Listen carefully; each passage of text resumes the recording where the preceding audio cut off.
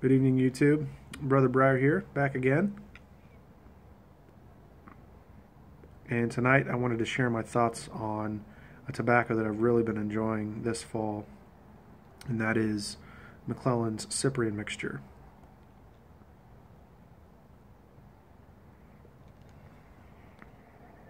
Got some Cyprian mixture fired up here in my Beyond. This is a Viking series bent Rhodesian. I think that I was smoking this in my last video as well, but this is tobacco, like I said, that I've really been enjoying this fall, and so I just kind of wanted to share my thoughts on it. Not necessarily do a detailed review. I don't think I've got strong enough of a palate to really pull out all the different things and all the different flavors that I'm picking up and whatnot. But I'll do my best to at least share some of the things that come to my mind anyway. So, Cyprian mixture. I've got tobaccoreviews.com pulled up here, and they describe this as a dark, rich, and satisfying English mixture of Orientals, Virginias, Carolinas, and Cyprian Latakia. It's a sweet, soft, pleasant-smelling American-style English.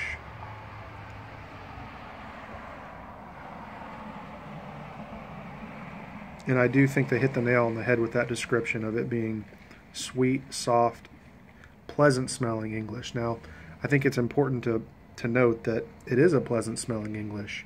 I think most people that are not pipe smokers are probably turned off by the smell of English blends, my wife being one, which is why I do all my videos outside for one reason or another. But this actually is a pleasant-smelling English blend, and I think it has to do, I would guess, from the Virginias, because Virginias, I think, are more naturally sweet. But it is also very smooth. It describes it here as being soft, which I think is a great term for it. It's not harsh. It doesn't bite.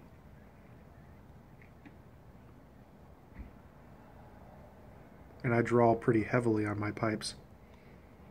And I have to be careful because I'm prone to getting tongue bite, but I don't have that problem with this tobacco. And as you can see, this is a fairly short stem.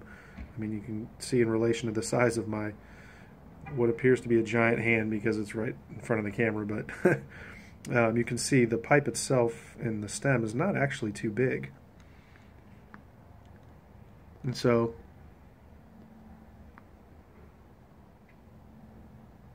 the fact that I don't get any tongue bite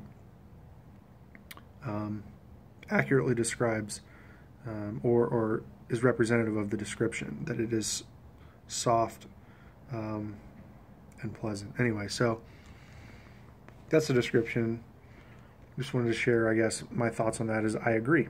So the cut is actually a broken flake, which I can show you the bag, but it's kind of hard to see in the lighting here.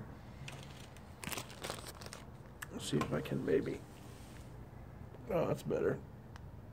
You can kind of see it's got a medley of different colors in there, mostly dark, and you can see the dark Latakia and the red Virginia. And it looks almost like a ribbon cut, but it's a bit more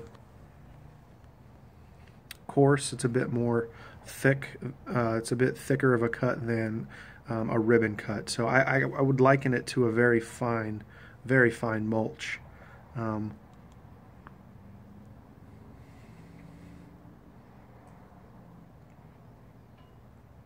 Which I actually like. I think with ribbon cuts, I tend to pack them a little more tightly. I think ribbon cuts have a way of becoming too tightly packed. I think this, with it being a little thicker of a cut, it allows a little more room for the tobacco to breathe as you're smoking it. So I think that also adds to a good smoking experience with this tobacco.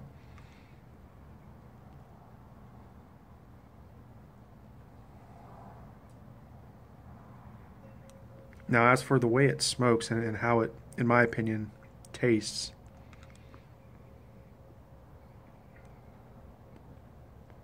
I liken it almost to a Frogmorton Cellar. Reason being is because the Frogmortons, I think, are all English blends, but they all have different variations in their formula or in their mixtures, so, or blends rather. But I liken it to Frogmorton Cellar because it does have that subtle sweetness to it. The Frogmorton Cellar, it has that whiskey stave cube in it that they throw in every tin. Now, I don't know if the tobacco, Frogmorton Cellar is actually coated. I don't think it is. I think it just, the tobacco takes on the flavor of the whiskey from the actual stave cube that they throw in the tin. So,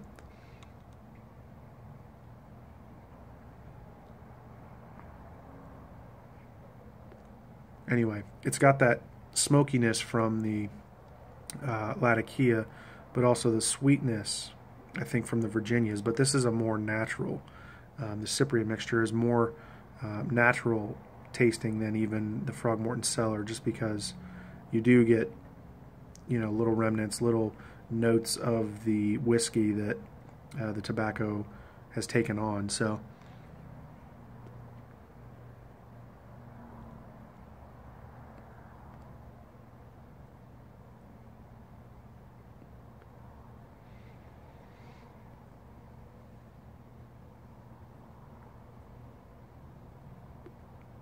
now, I say I've been enjoying this in the fall. I think this tobacco could be enjoyed in the summertime, excuse me, in the summertime as well, for the reason that it is a very soft smoke. It burns very cool.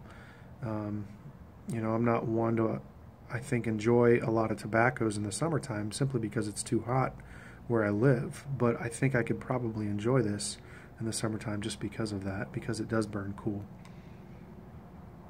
It's a very relaxing smoke. You know, this would be a go-to for me if I've had a long day or been stressed out, or even just want to wind down before I go to bed, you know, and start another day. So,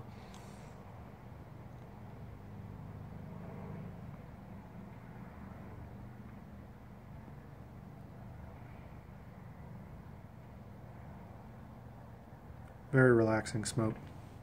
But anyway, I think I've probably explained all that I can at this point, and I'll just end up rambling or repeating myself, so I'm going to cut it off here. Actually, I do want to say one thing. So I bought this at my local tobacconist, The Wharf in Dayton, Ohio. If you're ever passing through, I highly recommend you stop in and check out their shop. It's actually technically in Beaver Creek, Ohio, but it's a Dayton suburb. The shop itself is pretty good sized. They do have a lounge, and they have a wide selection of tin and bulk tobaccos, as well as a very large supply of cigars. So, and the staff are second to none. They are very helpful. A lot of times they have a cracked tin even of something that you might be interested in buying, that they'd be willing to let you try for free before you pull the trigger and buy it. So anyway, I can't recommend them high enough. So if you're ever in the Dayton area, I highly recommend you stop in and check them out. And also, if you're swinging through, give me a holler, send me a message here, let me know you're going to be there, and I'll see what I can do to meet up with you. Maybe we can enjoy a bowl together. But anyway, for what it's worth, that's my thoughts on this one. So that's McClelland's Cyprian mixture. I highly recommend you check it out, and would love to know your thoughts on it too if some of you have tried it. So always appreciate your comments and feedback. If you've liked, if you've appreciated this or not, leave a thumbs up or a thumbs down, and let me know if you leave a thumbs down what I can do to improve it, because